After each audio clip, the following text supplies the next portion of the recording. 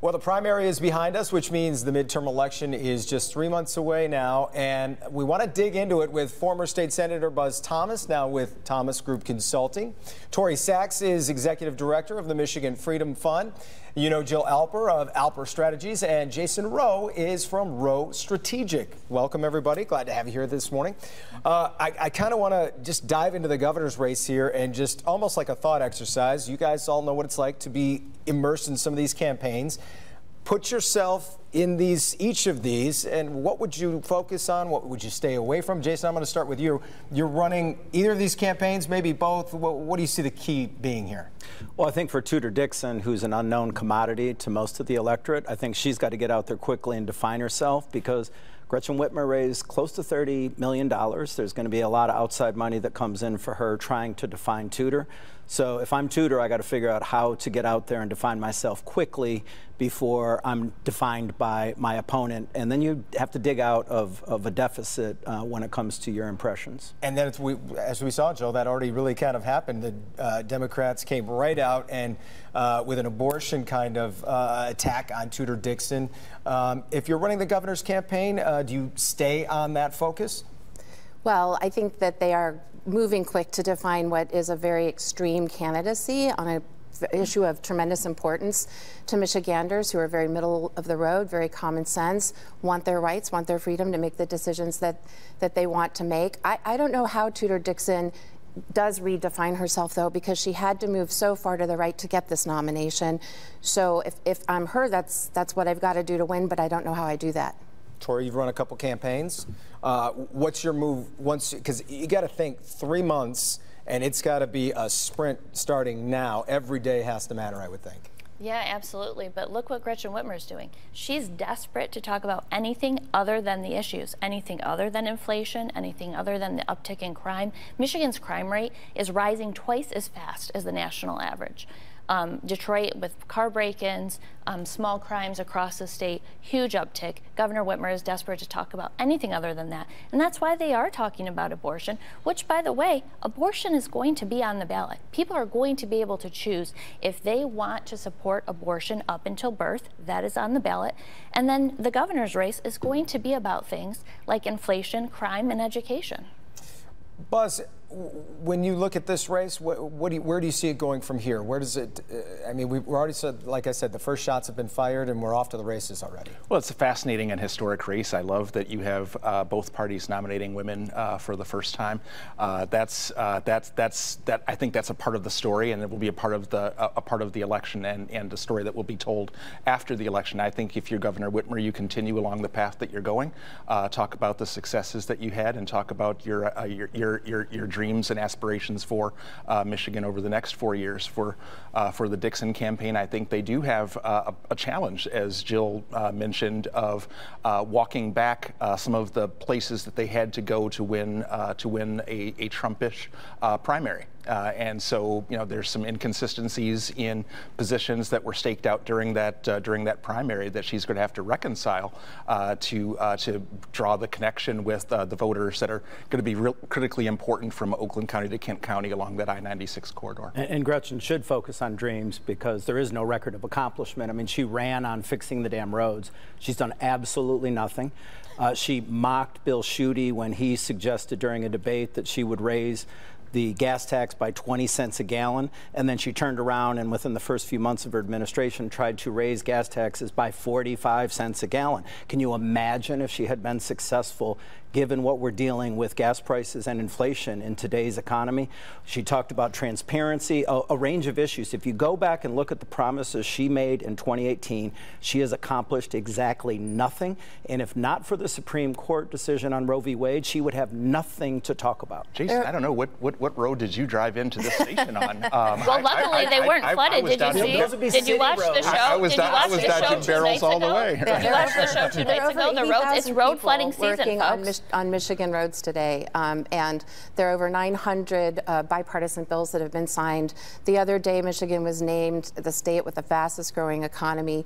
In Washington, there was, you know, there's developing news here, but there's a big package that is designed to address inflation that's going to mean action on climate, and it's going to reduce the price of prescription drugs because now we can negotiate for Medicare. I think it's astonishing to say that that these claims are being made. Right. Anyone that thinks that spending more money, more government money is going to solve inflation has not been paying attention to what has created inflation over the last 2 years, right? The Democrats cannot spend their way out of this. Joe Biden is more unpopular now than President Trump ever was. So if you would like to talk about President Trump, hey, I'd love to go back to $2.39 a gallon of gas. I was on a different show last night with a Democratic congresswoman who told me we should be thankful for $3.99 gas. That's the Democrat message. That's why they're so desperate to talk about anything other than the economy, anything other than education. Let's talk about how our kids, who are locked out of schools longer than anywhere in the country, are far behind any other state. Our children are behind. I am a mother. Tudor is a mother of 4 girls. She understands that. She resonates with the people. She knows what issues we care about at home. Well, Buzz, do you think the governor has to? She's always been closely aligned to the president. Obviously, his numbers are down. He's fighting the inflation battle right now. Does she have to try and distance herself, or can she stay aligned with him in a way and be successful? I think she can stay aligned, and she can continue on the course that she's charted for Michigan. She can control what she can control, and she's in charge of issues that she can grapple with. And I'm sure that she'll let Joe Biden do his job in Washington, and she'll continue to do her job here in Michigan. You know, wasn't that long ago she was riding with Biden, and now she's hiding from Biden. Like, when he came to the state, she was out in Los Angeles raising money. She has avoided him like the plague. And I would love her to attach herself, because that's where she belongs. Because when she was auditioning for vice president, when she kept trying to outdo Gavin Newsom and Cuomo and Pritzker in Illinois over who could impose the most draconian lockdowns during COVID in order to get the VP nomination, she attached herself to the hip with him. And then ever since then, as his numbers plummeted, all of a sudden she doesn't know his name. Well, we brought up Trump a few times. Do we expect him to have a role in this election?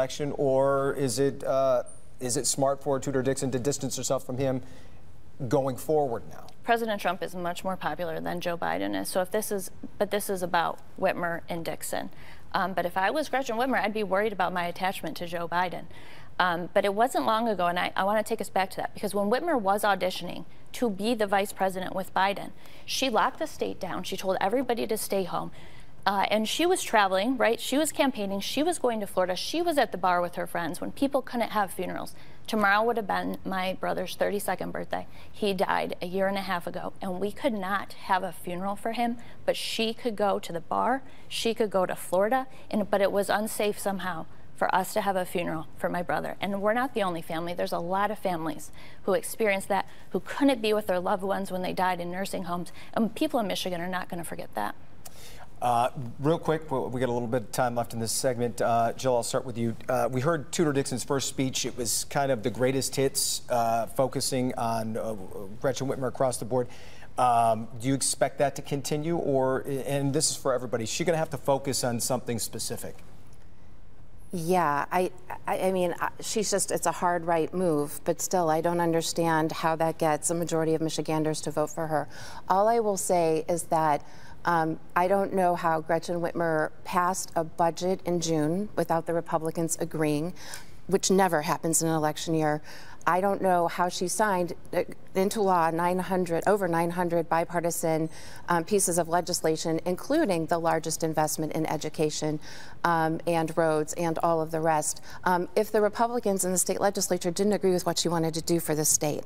So, you know, all of what we're talking about is in the rearview mirror. The state's moving ahead, and the crisis around COVID was managed with Michigan starting with the worst problem and ending up in a place where less lives were lost. I'm shocked to learn that she's per capita bipartisan. than any other state. I'm shocked to learn that she's bipartisan in an election year. I'm stunned. I mean, for the 4 years she could have done this. The polling she data. She always to do follows it the polling only when data. she's up for re-election. I'm about to lose control, so we'll have to let that be the last word for this segment. We'll continue this discussion, though, in a moment.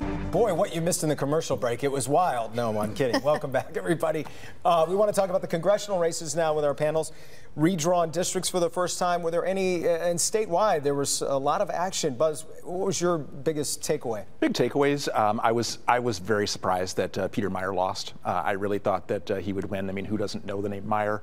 The Dems went after them. After him, though. Yeah, and yeah, it wouldn't have been how I would have spent my money. And then I was also, you know, I'm disappointed that Detroit will not have African-American representation.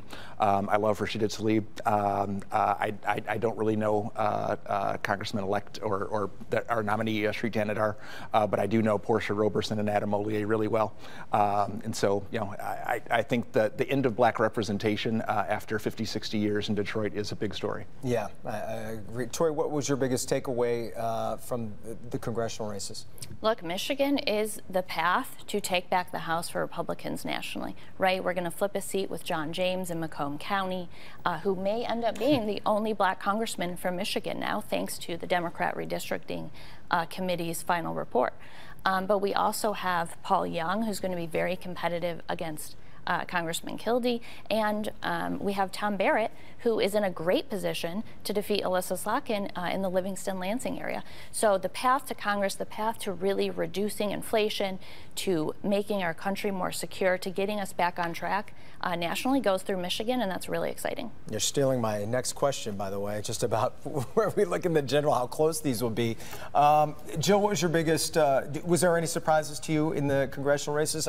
And we look at Andy Levin versus Haley Stevens. I don't know how many people thought that might go the other way, but that was obviously a big race. Yeah, it was a big race, and I think that Congressman Levin was just very upstanding in saying that he was going to keep working and supported Haley in her win. A lot of that district was her district, is her district, which she's represented well. So unfortunately, we had to take one for the team, so to speak, in Michigan for redistricting. But I very much agree with what Buzz had to say. Jason, any big shockers, or everything play out the way you thought? To me, the fact that the Republican Party is the one that's advancing 2 black candidates for Congress, and the Democratic Party is advancing 0. 3, Jason. 3, you're right. Yeah.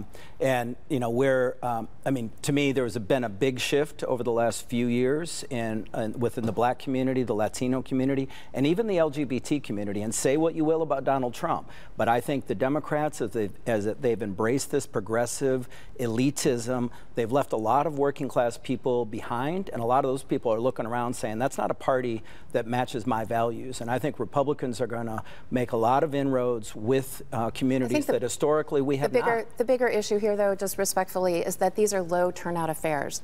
And that's the issue, is that both parties can move to the extreme. And I think in the case of these districts, the person who emerged, right, from especially in Grand Rapids, is a right-wing candidate. We need more people to vote so that the people who are nominated to be nominated by representative voters in their district. And I think turnout is in democracy is a really important. And it's an important moment for democracy. It's an important moment for democracy. And at the end of the day, as an African American who's an LGBTQ community member as well, what you guys are selling, we're not going to be buying when it's all said and done. And most African American leaders I know would not agree with that representation either. Yeah. Well, that's where the poll shows that's what's happening. Republicans have 3 black candidates running for Congress, and the Democrats have 0. It's circumstantial, but it doesn't necessarily mean that they're representative of the community. It's very circumstantial that they have no representation at point in this. That's not what I'm saying. I think they think it's very circumstantial, and so do Buzz and I. It's the people who are emerging to represent the community, the claims that are being made. The community leaders I know, particularly in Detroit, would not say that these people represent them. That's correct. I'm going to let that be the last word, everybody. Guys, thank you so much for being here. Appreciate the discussion.